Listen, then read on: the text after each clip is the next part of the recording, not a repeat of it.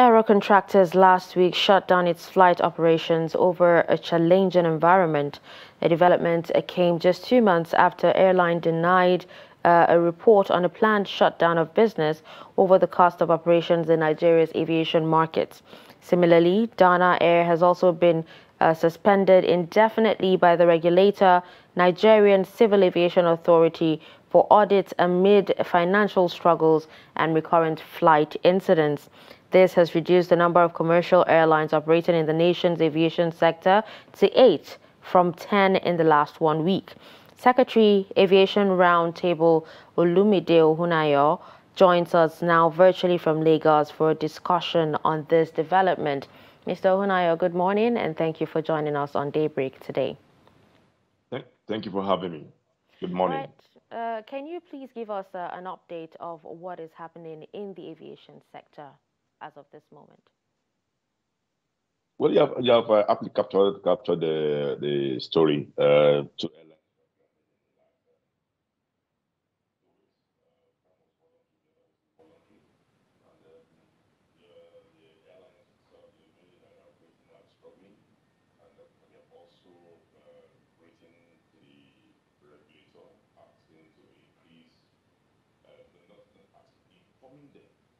intention to increase ticket fare, and which they've already started.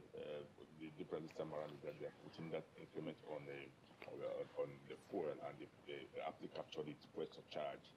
So they're asking the government not to also tax that charge, because if they tax it, it will also make the overall fare to increase.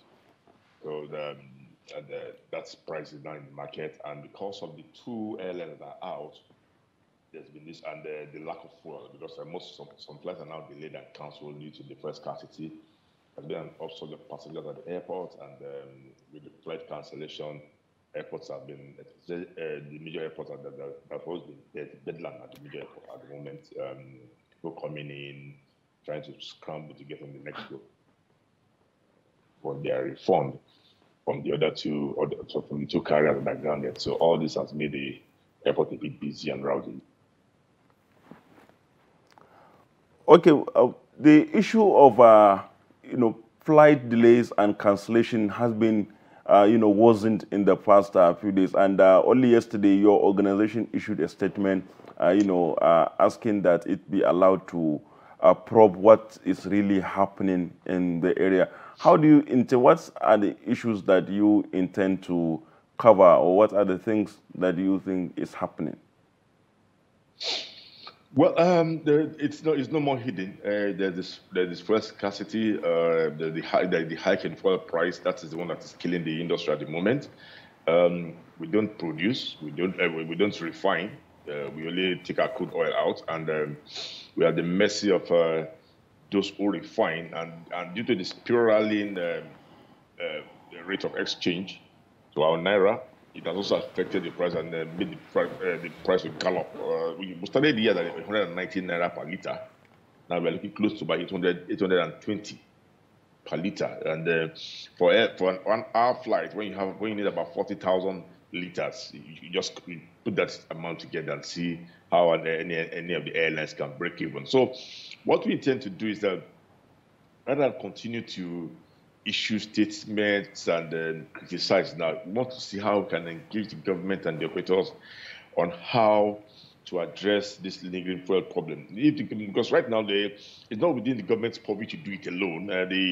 It's a worldwide thing, and Nigeria is not the only one suffering from the high fuel price. But the government can help if we look at maybe the taxes, the charges that are in place, both at the port, then NNPC and the airport authority itself. If these taxes can be waived temporarily to reduce that cost of fuel. We are not asking for subsidies for the aviation fuel sector, the aviation fuel. We are not asking for subsidy. We don't even want to join the problem of subsidy with what is happening with the petroleum industry, with the PMS, I mean. So that's an area we are looking at. We also want to find out how Dana can successfully go through the audit process that has been carried out by the regulator and return back to the system to join others. For Aero, I think that decision, we applaud the decision of the Aero management. It's better to cut off the arm, the leprous arm, than to have the whole body immersed in leprosy. And that's what they have done. They have stopped all scheduled operations, but they still have their non-scheduled operations going on. They have the helicopter, they have the training, and the MRO. MRO is the maintenance arm. So all those other arms are working perfectly and doing well. But the leprous one is the scheduled services, and that has been cut off. And I think we respect that decision. They've been struggling for a long time, even with the adoption by AMCON, yet they could not go through the scheduled service operation. That has not been profitable, and I think there comes a time when you say, no, I can't take this anymore. And I think that's what they have done. We support that decision, air contractors. Okay, now if more, airlines, continue to shut down, the rate of unemployment in Nigeria will definitely, skyrocket. And we're actually seeing here that, aviation workers are even planning on joining the ASU Solidarity protest. What will this mean for Nigeria? Well, for any country, for all countries around the world, aviation is the tonic, is the engine of the economy. So we must do everything to keep our airlines flying and flying safely. Most importantly, because it's when it is safe that more people would use it and it will help the economy. Unfortunately, we're in a situation by all other modes of transportation have failed us by virtue of security. So the only thing left for people to move now is air transportation. So the government must do everything to keep our airlines flying. Yes, sadly, we have lost jobs with the airlines that are going down. And it's also noteworthy that airlines are also applying to start. We expect ValueJet to join the team any minute from now, and that will help to put more capacity in the market and help with the galloping ticket fare. Because right now we have capacity shortage, and I think we need to increase that to allow Nigerians fly and in comfort and with comfortable fares. On the issue of the unions joining the ASU strike, I would advise them to shelve that action. I don't think it's timely. I don't think it's right. We already need distress in the industry.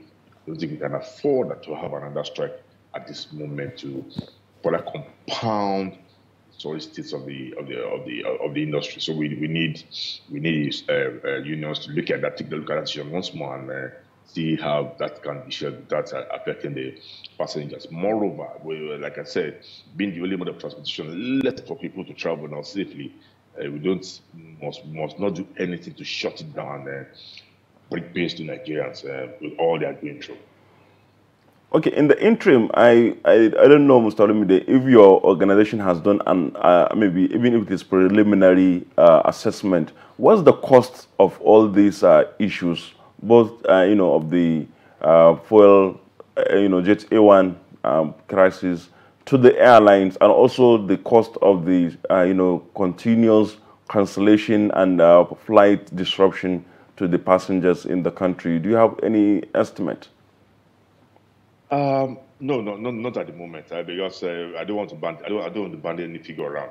But the truth is, you were all here. We talked during the COVID period. We are recovering from the COVID period.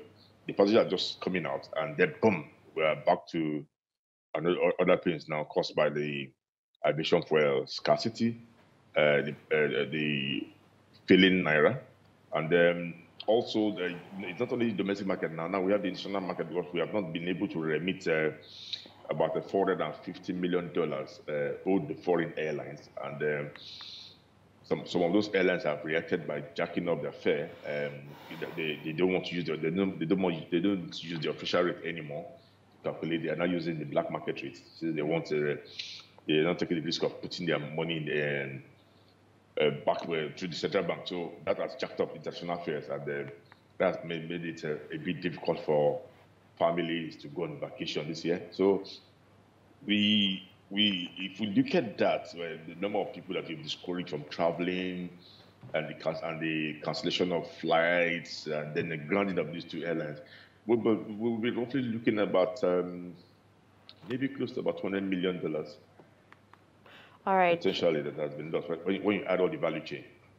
All right, thank you so much, Mr. Olumide Ohunayo, for joining us on this discussion this morning. That was Secretary Aviation Roundtable. Thank you so much for joining us once again. Good morning. Thank you for having me. All right, and with this, we've come to the end of Daybreak on Trust TV. We'll be back again tomorrow, same time, same station. I'm Dashan Husseina Usman. Thank you very much for staying with us throughout the show this morning. I am Abdulaziz. See you tomorrow.